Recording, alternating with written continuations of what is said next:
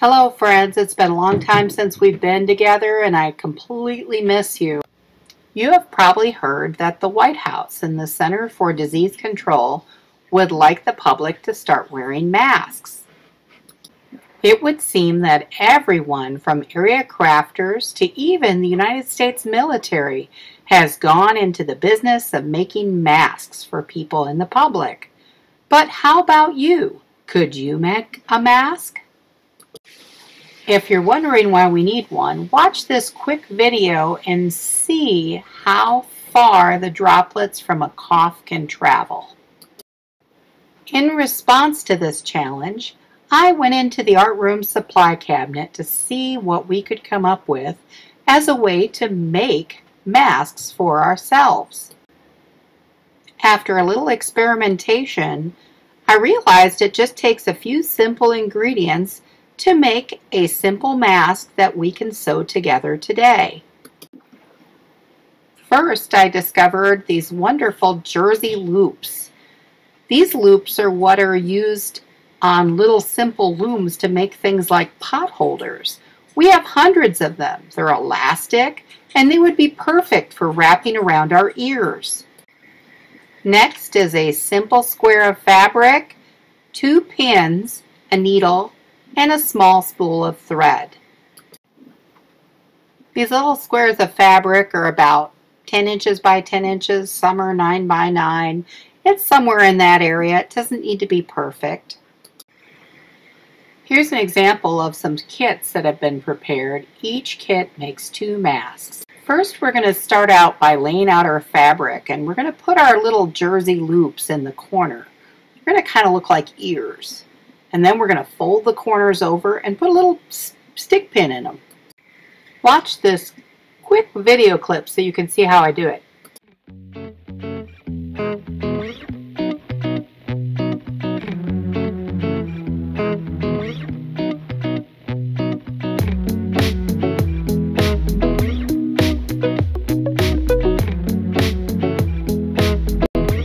Next, once we get both jersey loops clipped in, we're going to fold the top down. So it's kind of going to look like an envelope.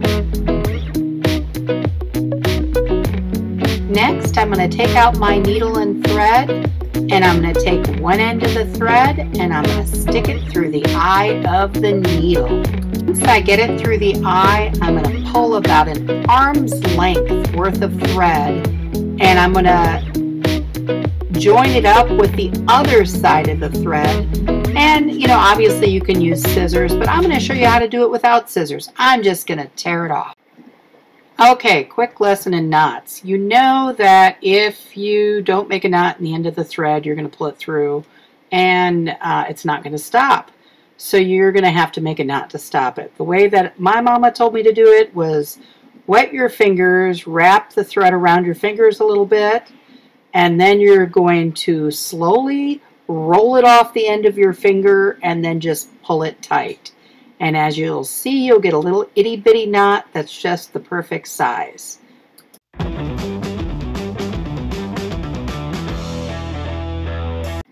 Okay, so it's totally time to sew. What we're going to do is we're going to take out our pin and we're going to join up the little corner with the upper part of that envelope flap. And we're just going to start sewing. So we're just going to stick the needle, join those 2 pieces of fabric together. You don't need to worry at all about how your stitches look, because guess what? We're going to turn this fabric inside out when we're done.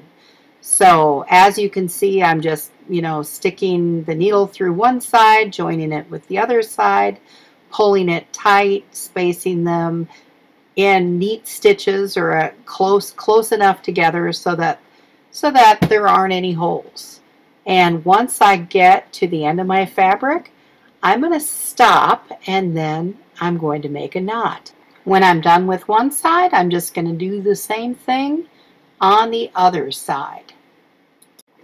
And then when you're all finished knotting off that little section of stitches, you can go ahead and join the 2 triangles together, the one on top and the one on bottom. Kind of even them out and then put a stick pin through it, just like that, So we're halfway there. So one of the first things that we have to do is, of course, ready our needle again, take the thread, stick it through the eye, pull the thread all the way through, line up the ends, make a knot on the end, just like we did before. And now we're going to start stitching where we left off. And we're just going to start joining that fabric together, making simple stitches going all the way across on one side to where the little triangle is, or to the corner. And then we're going to round the corner and make those same stitches going all the way over to the other stitching near our ear loop. So let's just watch how that's done for just a moment.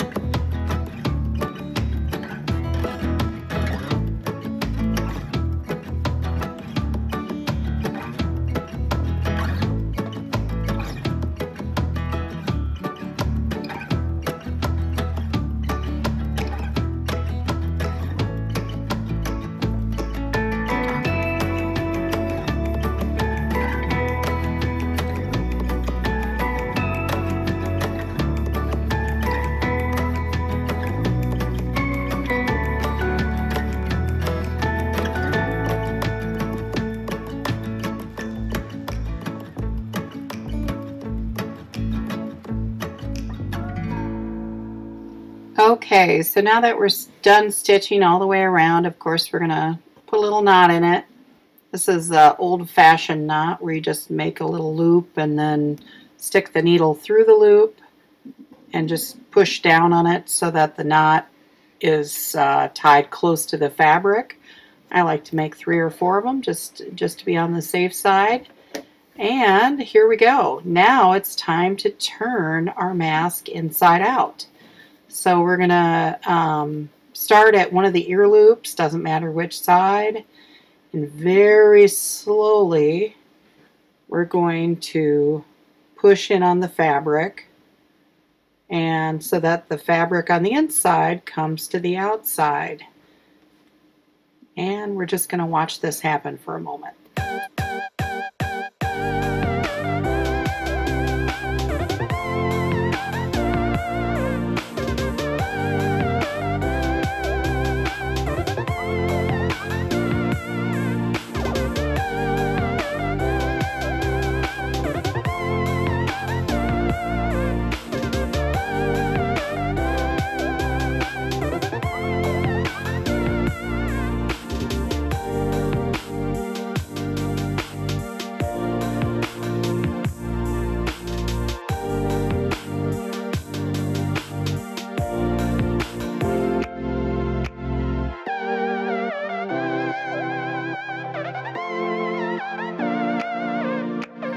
Now this mask is just fine the way it is, but you know what? It's not so bad to finish stitching up the fabric around the ear loops.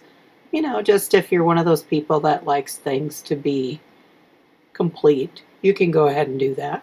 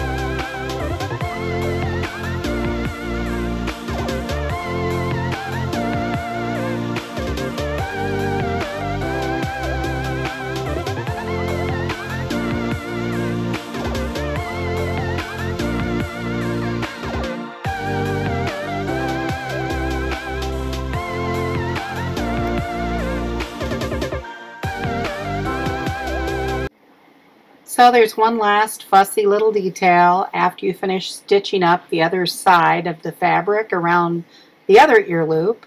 Then you just have to test the ear loops themselves to see if they actually fit around your ears.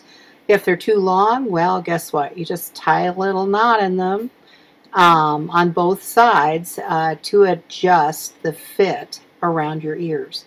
These were a little too big because obviously jersey loops come in all sizes, not necessarily the size perfect for your earlobe. So all you got to do is tie a knot on both sides and bam, you're ready.